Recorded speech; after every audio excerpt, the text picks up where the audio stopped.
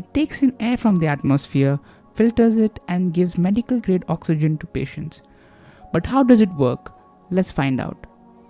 The Earth's atmosphere consists of 78% nitrogen and 21% oxygen. Therefore, for patients who need oxygen therapy, simply giving them normal air is not enough.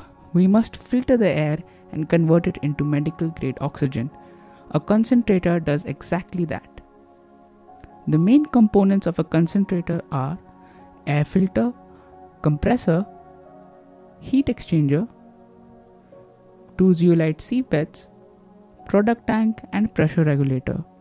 First, the air filter filters out large impurities such as dust and pollen. This filtered air is passed on to the compressor. The compressor compresses those gases to high pressures. This compressed air is then sent to the heat exchanger to cool down the hot compressed air. This air reaches one of 2 zeolite sieve beds. Zeolite is a mineral made of aluminium, silicon, and oxygen and has a unique crystal lattice.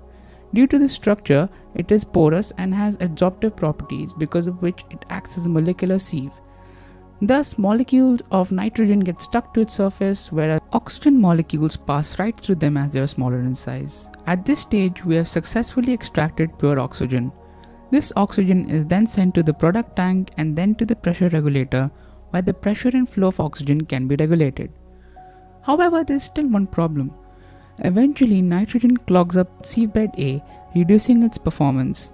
So the valve on A closes and the normal air is sent instead to sieve bed B to be converted to pure oxygen, and some pure oxygen from it is sent backwards to A to clean it. Thus, a patient can receive continuous flow of medical grade oxygen till the power is provided to the concentrator. Now we know the detailed inner workings of the concentrator.